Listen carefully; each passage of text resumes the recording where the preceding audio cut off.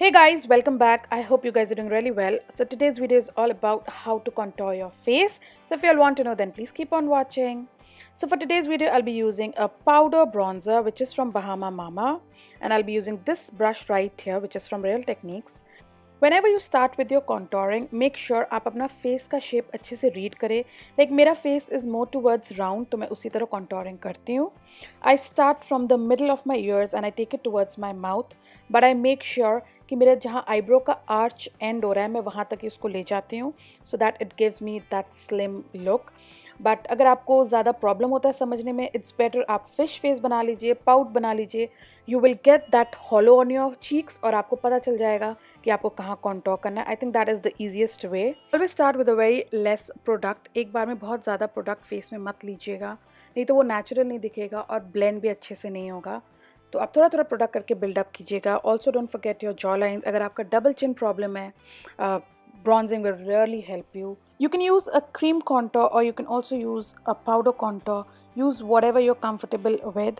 But अगर आप beginner है, I would suggest आप powder contour से start कीजिए पहले, and then later on आप cream contour use कर सकते हैं.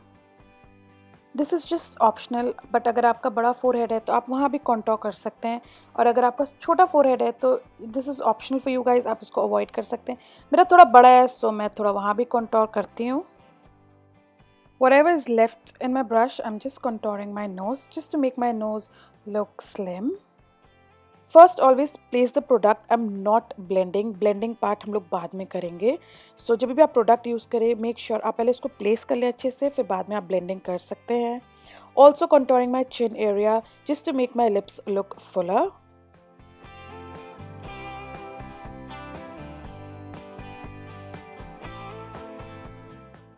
Now for blending you can use a big fluffy brush, और आप ये सेम ब्रश भी यूज़ कर सकते हैं.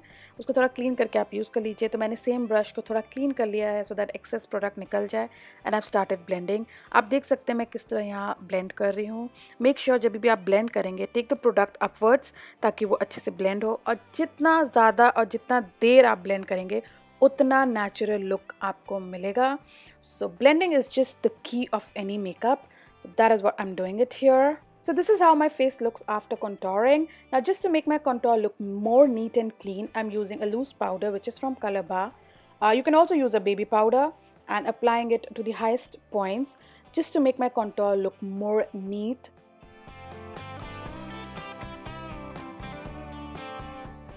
जब भी आप अपने फेस को लूज पाउडर से बेक करते हैं, यू विल नोटिस आपका कॉन्टोर उतना ही नेचुरल दिखता है. दैट इज़ द बेसिक फंडा for baking your face. Keep it for 2 to 3 minutes, and then उसके बाद आप एक क्लीन ब्रश से just remove the access powder, and you will notice आपका जो फेस है स्लिम दिखता है और एक हाईलाइटेड लुक देता है, एक नेचुरल contour रहता है. That is the basic idea. If it's just a beginner, follow these 2 to 3 steps and you're done for the day. आपका contour will really become easy.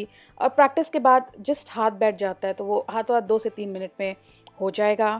So I'll also show you जब blush और highlighter आप लगा लेते हैं तो कैसा दिखता है. That is the final look, you guys. I hope you all enjoyed the video and the video was really helpful. If it was, then a big thumbs up and do subscribe my channel. Thank you so much for watching.